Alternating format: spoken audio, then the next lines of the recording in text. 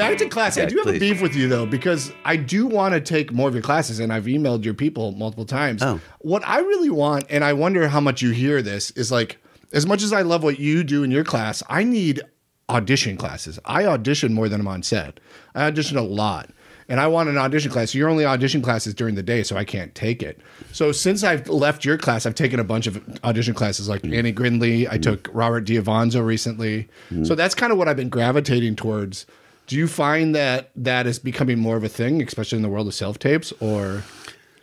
Yeah, I mean, listen, I could add, I mean, we do auditions first week of every class. Right. And we've changed it to where now we do it a couple of different ways. And I've actually been doing it more than once a week. Oh, cool. Sometimes I'm putting you in front, like not only I'm asking you to pre-tape, we watch your pre-tape. Oh, I love give that. you notes on your pre-tape. Didn't know that. Then we put you in front of the camera, and then we work it, and then I say, you see, often, or brilliant, whatever. I just think we're living in a world where, and no offense to you, but a lot of people are wanting to do audition class because they're trying to book a job, right? But they're not trying to become better actors, and it's very result oriented. Yes, and they're just trying to get it right, and they feel accomplished, but they're not actually doing really great work. Sure, they're just feeling like they're doing something because hey, I'm getting audition ready. So you're not really preparing to be on set for a theatrical audition. But you are ready to do a self tape. So I'm trying to get actors really fucking good, and then. Like so many times I watch like, but I just want to know I'm in front of the camera. Then freaking put yourself in the front of the camera every single day. You become a student. You're putting too much. You're giving so much power to that teacher to go. Yes, Mike. Yes, Mike. You can self-teach, self-tape. Right. If you actually do it every freaking day, going to class once a week, getting yes, no. It's such a slow amount of information being absorbed into your head and still not even giving you enough agency or making you feel like you actually are the answer if you start playing with things. Yeah. Yeah. That's a lot to take in. I don't disagree. Yeah. It is sort of a chicken or an egg, though, right? Like, you can be an amazing actor, but if you never book anything, what's the point of that? But at the same time, if you take all these audition classes and then you book in a bunch of auditions and suck, then you're going to quickly not be booked anymore. So it feels sort of chicken and an egg. And I like the idea that you're doing more of the auditions in your class now. I don't disagree. I mean, listen, I think there's a guy we have at my studio who he's an actor, he's a teacher, John Beavers, who I just love so very much. And Britt Rentschler, who I love so much. Let me get those names off the floor for you. No, but John is right now he's like part of that Kevin Costner thing, Horizon. He's just did this new series with he's on a series with Shirley K. Brown, and he's really been doing quite well. Awesome. But his self tapes are so effing good. Yeah. So effing good. But here's the difference. His acting is very realized. But he talks about acting like a 40-hour-a-week job. So when he gets an audition, he's spending a full workday on it. Yeah. He's crafting it. He's thinking about the angle. He's really thinking about how to use the camera. And I think that's the thing that really is, sure, it can be taught, but can it be learned? You know what I mean? I can teach it, but you've got to experience it and experience it regularly, because it is doing two things. If you think about it, there's a technical aspect and an organic. The organic aspect is embodying the character fully. You know what I mean? Embodying that story.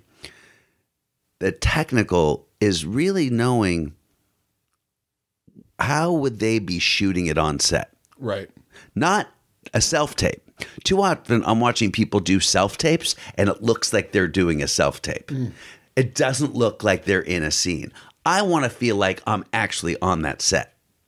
You know what I mean? Yeah. And people don't do that enough. I watch them square off to the camera and be like, it's like they're auditioning in front of a room full of producers in person, which is a completely different thing. Right. You're in front of a camera.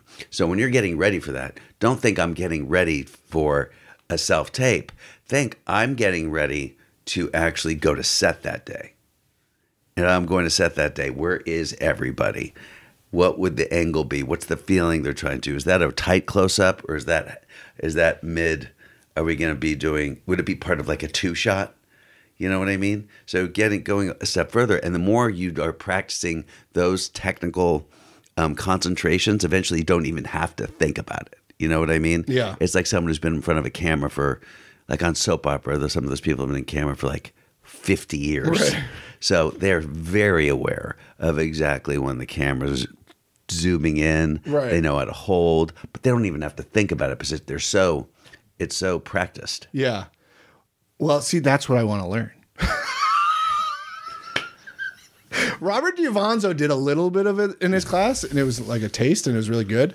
Something I coach with your tree, Bethany, occasionally from now and then. Yeah. What's her last name? Goober. You know, Let's call her Goober. She's one of my favorite people in the world. And she left And I this just town. will call her Bethany. I would have said Jeber, Jaber, Gaber, Geber. Goober. By the way. She did a self-tape with me once, probably 6 months ago or 9 months ago. And it was like I was sort of a menacing character, and she was just like lean in and like mimic the camera, and it looked so good. Yeah. And see, like that's where I want somebody to teach me, and I want to learn that stuff, because when I get a self-tape, I'm just like, I have general ideas, but I'm an actor. I like direction, and so that's kind of where my head's at. Just try something once. Put yourself on tape 5 times a week with 5 different pieces of material for 1 month. Yeah. And then bring me back for 4 minutes and we'll do this as an addendum. And like, no, seriously, just do it. But do it with someone. Yeah. Study it. What can we shoot differently? How can we? Because you are telling a visual story. Right. You know what I mean? I just think too often we're wanting. I think that's what it's like. Look, one thing I always say is like, don't read an acting book until you're already a great actor. Sure. Because I don't think anyone understands it. Yeah. Yeah. And as far as self-tapes go, you become a great actor, self-tapes become a lot easier. Yeah. Because so many things are informing your relationship to the camera, but the environment, you're so clear. And that begins to inform how much intimacy you have in a scene, how much closer when you lean in.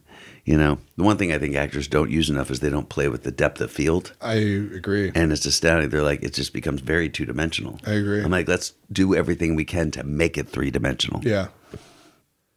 I actually just reminded me, I also took a William O'Leary class. I think you know Billy. I have not seen him in 15 years. I took that right around after I left your class, and he worked on some of that too.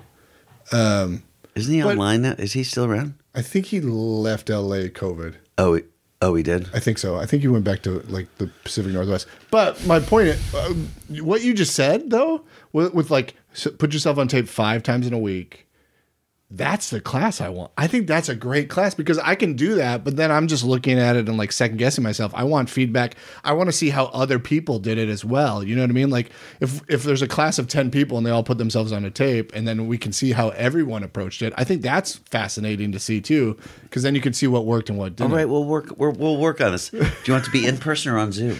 I hate Zoom. Okay. Let's do it